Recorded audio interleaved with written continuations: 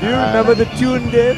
You remember that term, No, Dave? no. That term, I mean, it's about 15 years old. I don't know if Wilma would remember. Fan Saga Boy, A fan Saga boy. Definitely. Saga Boy, sure, yeah. And remember that this is a tribute to Beryl McBurney and her anniversary of her work at Little Carib Theatre. So this is a very, very important Special section. tribute, yes. Mustn't forget Beryl and the work she has done. You are seeing Raoul Garib's Fantasy Island. And again, we get a Latin flavor in the outfits of the men. Ian, the bolero type waistcoats, if they can be called as such. The hats, the straw hats, of course, spray painted to match the color of the entire outfit. And the arms and around the waist of the top fringed with gold. But the ladies with the baskets of fruit on their heads, a nice breezy costume, white, it's a floral print, and she has to fan herself. The Saga boys are certainly not fanning her. I don't know why, I mean, she looks very fannable. And Dave, you know, some years ago, chatting with Beryl, she said that one of her favorite colors was this violet because it represented so many things to her, a kind of rebirth, a kind of carrying on, and several other thoughts. So it is nice that this tribute to her should have had nuances of the color that she probably would have liked very much.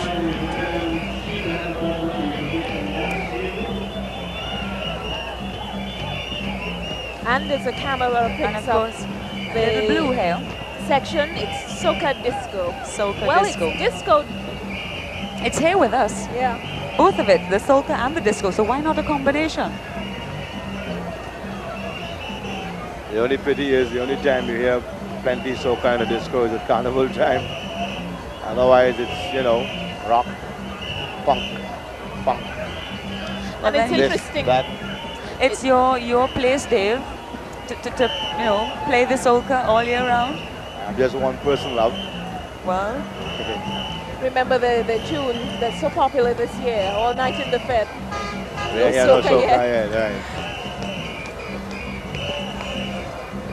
Would you believe it's a pity at the moment, you know, Dave, that the soca disco people haven't got music to soca to. Yeah, well, all we're hearing so far are the whistles. And a thump in the background, maybe some the drums. band is that does not put a damper on their spirits. No, they've got their whistles and they are jumping along, memories of whatever tune was being played. I don't think anything can dampen the spirits of a masquerader on this big stage on Carnival Tuesday. I don't think anything.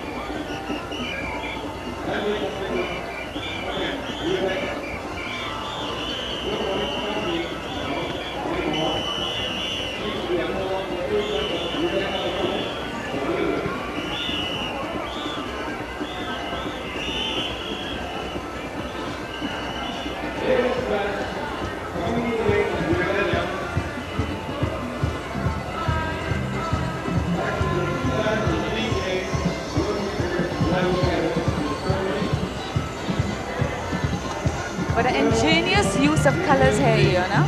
The green, the blue, the purple. Look at how well it blends.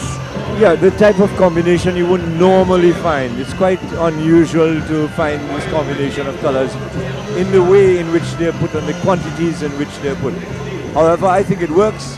It does. And it works better when you see the crowd. The section. Yes. Rather than the individual. I don't know if it were the designer's idea to soften the impact of these strong colors by putting a panel of gray. But if you look at the legs of some of the dancers, you see a little panel of gray. But something as vibrant as soca and disco, you would think that the colors would, you know, be more vibrant. Because it looks cool. Well, the disco would be lights and music and... Yes, because at discos there are the colored lights that keep flashing, right? Purple lights, green light, blue lights. And there's one that makes you blind. Have you ever been to a disco, Ian? We have to talk to that gentleman about this. I think we better ask Dave to talk to him because he's bigger than me. Talk to whom? Mr. Ducoudre. Oh, I see. But you didn't answer Big C. Have you ever been to a disco? Yes, I have been. I go very rare. Yes. I try Well- not to frequent discos. Well, I don't go to dance, you know. I go to dig the scene kind of thing, you know. At least I went to dig the scene several. But I think you'll probably be blinded and deaf by the time you Definitely left. right. That's the reason I stay away. My eyesight and my air bells. All right, we move on now to the fan bearers. Lovely, powdery, feminine pink. A lot of pink in evidence with a touch of blue and then, of course, purple. The section leader is that masked woman, Rosemary Stone. She's got a gigantic costume. She's such a tiny person. And hopefully we'll pick her up soon. But the rest of the section just looks absolutely gorgeous. Shades of Paris Wilma. Fan dancers from Las Vegas or Paris.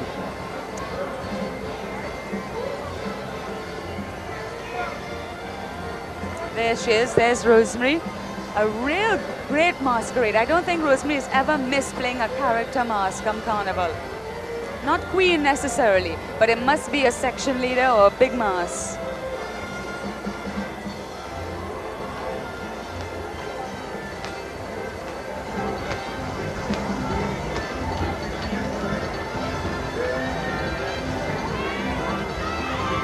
And the viewers who have only just joined us, this is the band that won the Band of the Year title, 1982, Raoul Garib.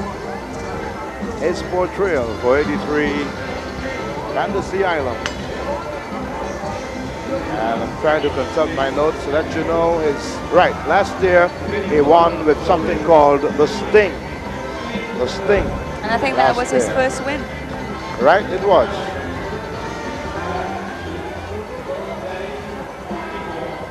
Well, the colors are as bright as he used in the Sting last year. The people are as infectious as the stinging people of last year. So maybe he can just do it. We won't know until Thursday evening.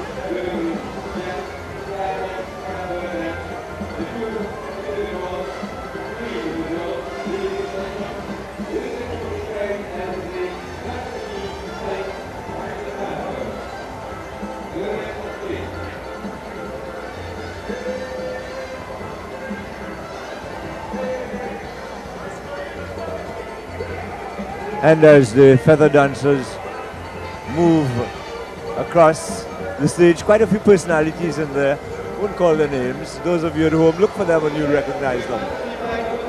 They are moving off to allow a very strong section. Strong in the sense that we have to blink our eyes when we look at it against this evening sun. It's going to hit you in a few seconds. You actually need sunglasses.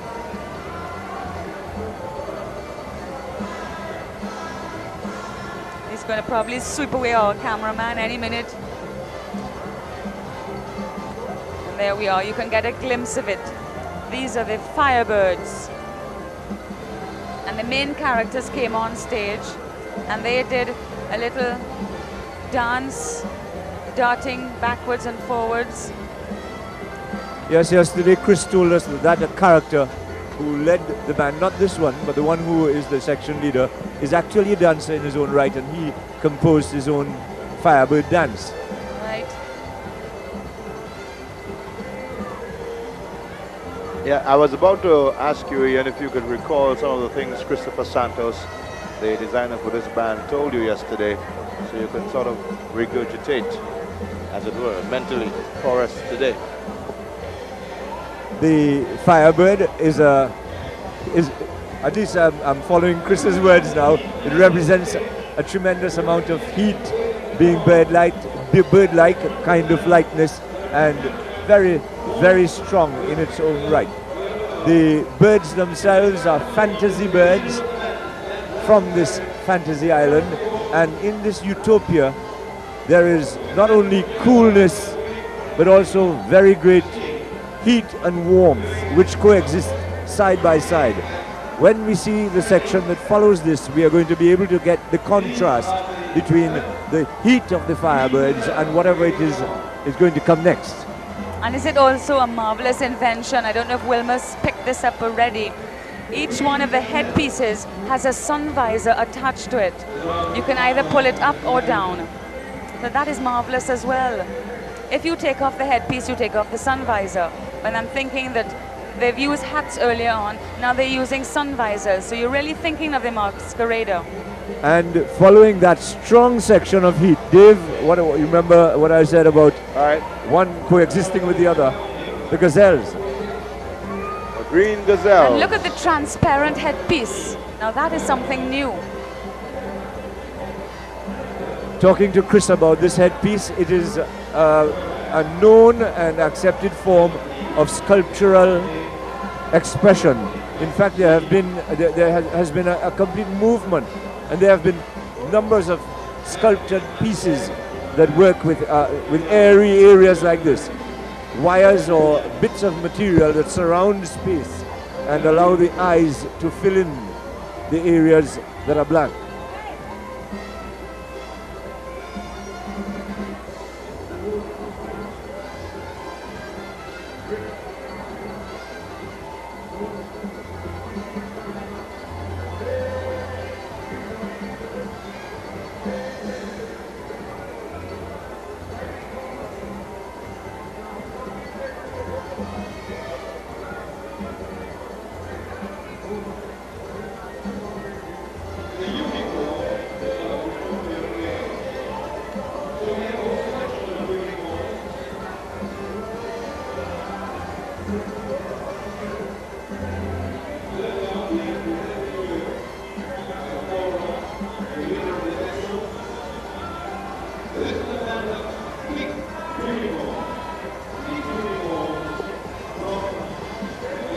You know, Christopher Santos is primarily an artist, a painter, and this excursion into three-dimensional sculpture is quite an interesting thought. But Ian, you are also an artist and a painter. Why have you never got involved in Carnival or participated in design? Why sit here and talk when you could be there? Well, he was never asked. That is not a fair never approached. statement. I prefer to teach. To teach rather than yes, show off. Quite a number of years I've taught art to teachers, and the teachers that I managed to come across have gone out to different areas of Trinidad and Tobago, and it was very pleasurable for me, although I did not mention it, during the school's carnival to see numbers of these teachers. That's why you were talking pass about with the bands. teachers like that. Now I understand. Anyway, we've gone back to another myth, the unicorn. And if it's not bad enough, a pink unicorn, and the transparent headdresses, the one horn sticking out from the forehead with a hint of gold. But what a lovely pink. Dave, would you say it's eatable? No, I don't think I like pink food. Remember, the unicorn is a fantasy animal of good luck. Yes, a myth. All right, right. With a single horn.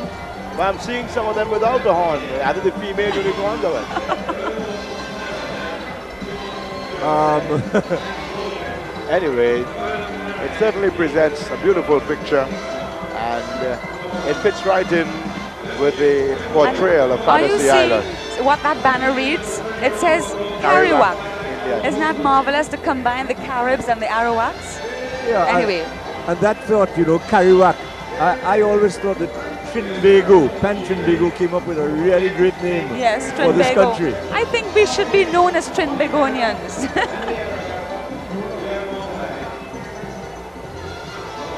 There's Annette, my co-host on Dateline, Annette De Silva.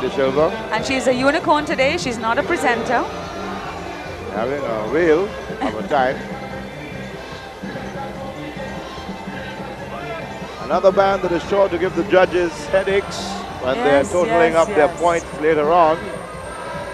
We saw Lee Hyung do a magnificent job here on stage. In fact, the whole portrayal was magnificent. Now last year's winner, Raoul Garib, is... But then again, we saw Edmund's portrayal, which was magnificent, but it's been such a long time that one keeps, you know, forgetting as you see more and newer bands coming on, you forget. And the word is that Minchell is right behind Garib. I saw one of his members earlier on, and she told me this. And What I particularly love about this band is that each time you look, something refreshing hits you. yes, It is not a little shock. Yeah, it's not a succession of colors.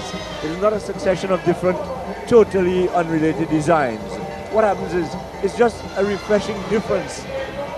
And what I like about the section is the combination. As Dave says, the Arawaks were peace-loving people, the Caribs were warriors. And when you look at the costume, it's part vicious and part kind and cool. Some of the colors give you the impression of being soft. And then you get to the headpiece where you see the feathers of the warrior.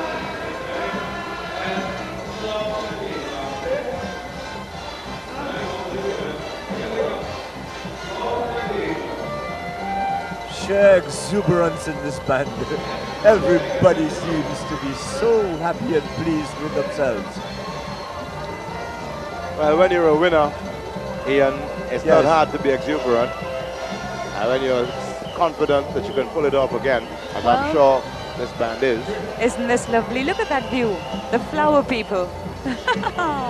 Flower fantasy. And what colors again? Ian, you call these colors iridescent, is that it? Yes, some of them would be iridescent, some of them would be really, truthfully, fluorescent. Fluorescent, that's it. and iridescent would suggest a certain amount of sparkle. And a changeable sparkle. But is it the material or is it the color? No, What you makes can it look like this?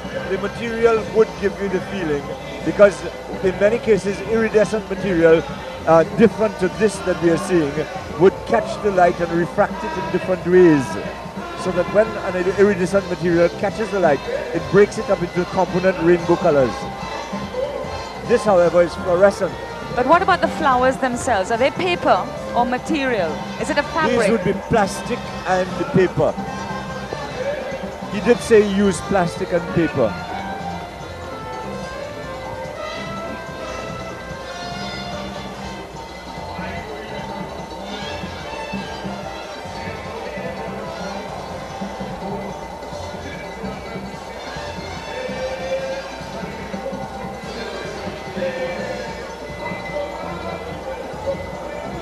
Wilma, you played in the Sting last year.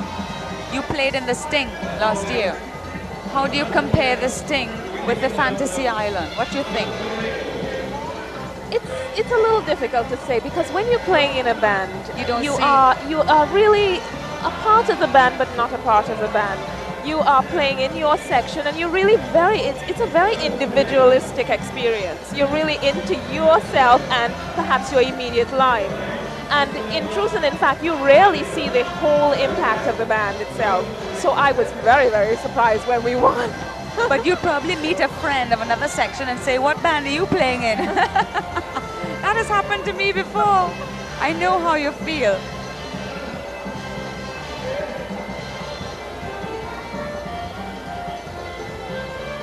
And you know, I spoke to some people while they were working on a costume. I wouldn't mention the names. And I said, well, why are you putting this color? He said, well, because I think I'll just put this color here. Now, it sounds lackadaisical, but in everybody there's an instinctive like or dislike for combinations of colors. And this kind of thing controls what you do.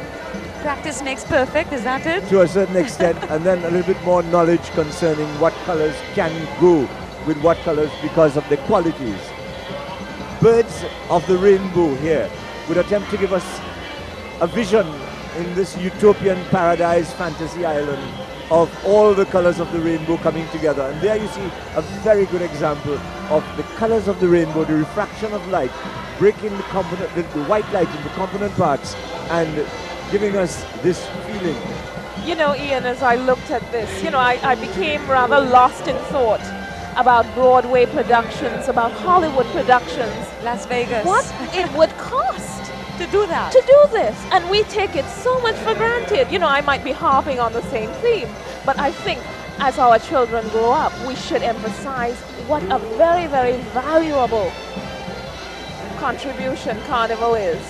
You know, but it is an art, isn't it? Oh, yes. And I think that the North Americans or the Europeans, they hear about it. But when they come, I can understand why they are so enthused when they actually see what Carnival is all about.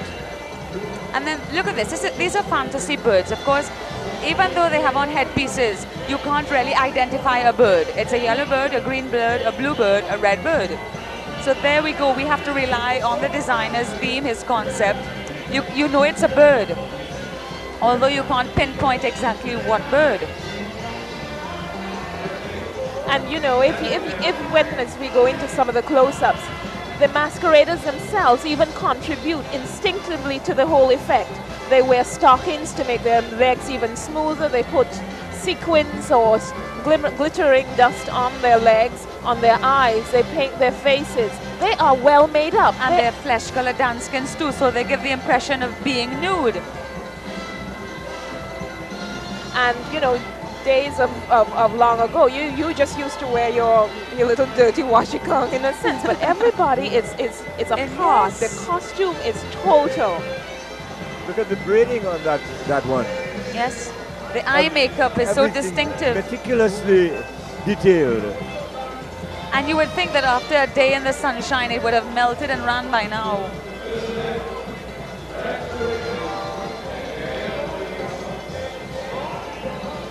Just a point of interest, we're hearing Blue Boy's Rebecca again. I'm keeping a score, and this makes 12 times. I may have missed one or two, but this makes 12 times I've I think we counted should this tune stop being counting played. now, Dave. Well, I think yes, he's won. I'm sure this is a road march. This section, Rags to Riches, coming on, and we were promised that we'd see all the rags. But what wonderful rags! But the rags are really on the standards because all the costumes look so rich. The bodysuits. Certainly totally And the breeze, absorbing look at the presentation. breeze. Well, this looks like an abstract painting. Looks Areas like of color. one of my paintings. You do abstract, Pixie? Yes, on my walls. Well, I do subtract. Dave, you need some lessons. No, well, I took lessons. Remember, Ian had a series on television? He had a series recently? on Community Dateline, how to paint a picture. No, I'm talking about a different series in the evening. I took his series and I wound up painting subtract art.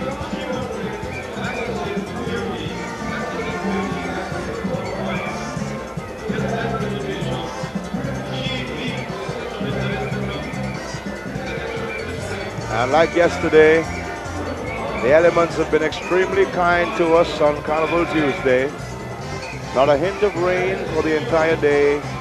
Brilliant sunshine and cooling breezes here at the big yard, on the big stage of the Queen's Park Savannah in Carnival City 83. Raoul Garib's presentation, Fantasy Island on stage. We've just missed some beautiful movements by the section leader in this band, the Harvesters. He's all green and purple. Fantastic movements. Every section leader has come on doing something a little different. You know, Dave, directly after this, I want to get hold of Garib and ask him the address of this island. Are you going to do some painting over there? Round the savannah. Oh, wow. And it's a bountiful harvest, it is. It's pineapples, fruits from the Grapes. vine, grapes. Look at those colored spikes rising into the air. It really is a lovely view.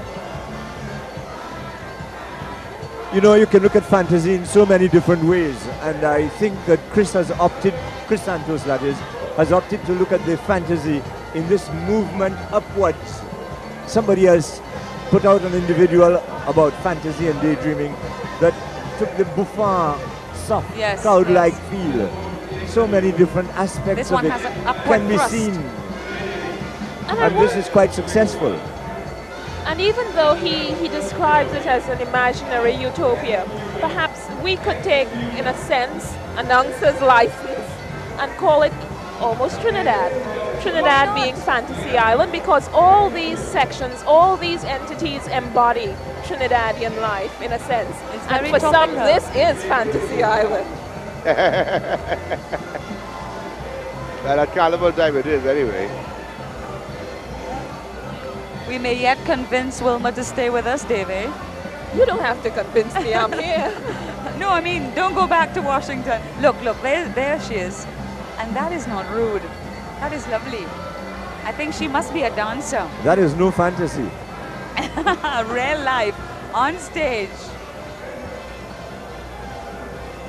Gorgeous lady. You notice I'm being silent. It's deliberate. I am awestruck. Dave, have you ever flown a Mad Bull? I have. Yes, not my own. I got a little pull from somebody else's, you know. A chicky-chong. Yeah, No. yeah, chicky chong. Oh yeah. But a Mad Bull, here's the kite fantasy. Right. You know, I've looked around and I don't think there's any other part of the world where they've got Mad Bulls flying. You've got Chinese kites, you've got English kites, you've got American kites, but the Mad Bull, I'm not sure, I stand corrected on this, but I think this is indigenous. Well, I think they have to be made and not bought. I Yes. think you have to get your glue, your little tissue paper and your cane and start from scratch. Yeah, kite paper, cookie, And your flour glue. flour paste, right? And your of tail. course, the tail. And the Mad Bulls always carry these long bits on the side that gives the snorting. Ian, do you remember how many masqueraders Christopher Santos said were in the band? About 1,600. It seems like more than that. I mean, they've been going now for the better part of half an hour. And too, Raoul's work is relatively new, huh, Dave? About 5 years? Yeah, he hasn't been around that long. And last year he won Band of the Year for the first time. But, wow. His use of color, his use of imagination, something else. I am impressed by his use of colors. In this section, the repetition of shapes, you know, has come over very strongly and has added to what otherwise could have been a very mundane production. Certainly didn't look like any of the kites I made as a child. And this space encounters. Again, that upward trend. Shows a certain amount of discipline on behalf of the designer, in that he has chosen a motif or a theme and The concept and carried kept it it right right through. through as like a thread linking each section to one another.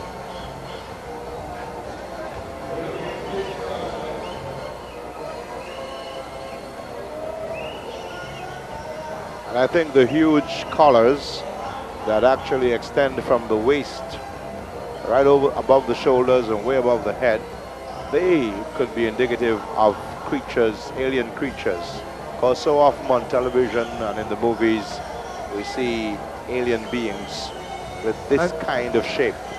Right, and they've got masks too. They've got Right. Which they're not wearing. But Ian, don't you find that these blue things thrusting up into the air gives more impact than the flags that we are accustomed to, the banners of carnivals very much gone so. past? They allow a certain intermingling that gives movement. And the blue, reminiscent of space, reminiscent of outside there, Sky. quite strong.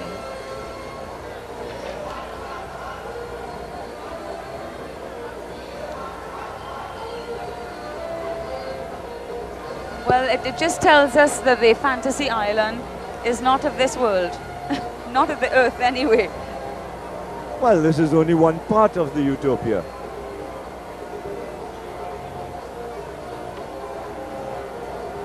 And there we see a quick shot of the many planes that have been flying around the savannah. Since from morning we've been bombarded by helicopters and planes. Yes. I'm sure everyone taking aerial shots of today's performance. I know that the police commissioner, Mr. Burrows, he has an aerial survey going. He actually goes up in the helicopter every now and then to keep an eye on things down here. You know, like crimes or getaway cars, you know, that kind of thing. Because we've really left the island open. Very much so. Everybody's Thousands here. of people are away from their homes. And very often the felons choose these 2 days to do their dirty work. when people are out away from home. I think that this section here, coming back to Raoul Garib's presentation, has created atmosphere, and very simply so.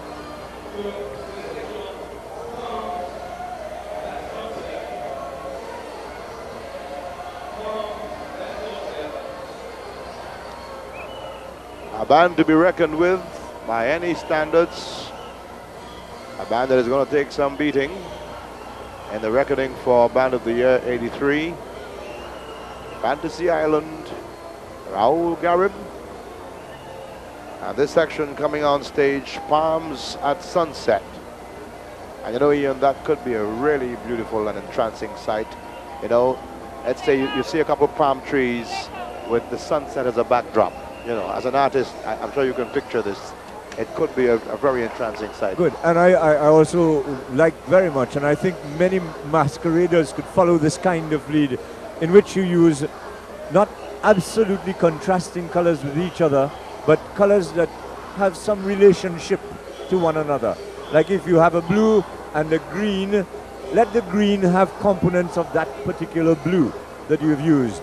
Actually, we saw that displayed to its fullest in Wayne Barclay's contribution to Stephen's band, although I'm not too sure how fair it is to talk about that with such an excellent presentation by Garib on stage at this time. Right, and the design of this palm, instead of being one semicircle, it's actually two parts of two semicircles, one smaller than the other, to sort of relieve the eye and take away the monotony of one kind of shape. And remember, this is palms at sunset, and when you see the palms cast a shadow because of the sunset, it usually has this sort of dimension to it. It's not a complete palm in a sense. There's silhouettes, and I think this is being very, very effectively captured by this design.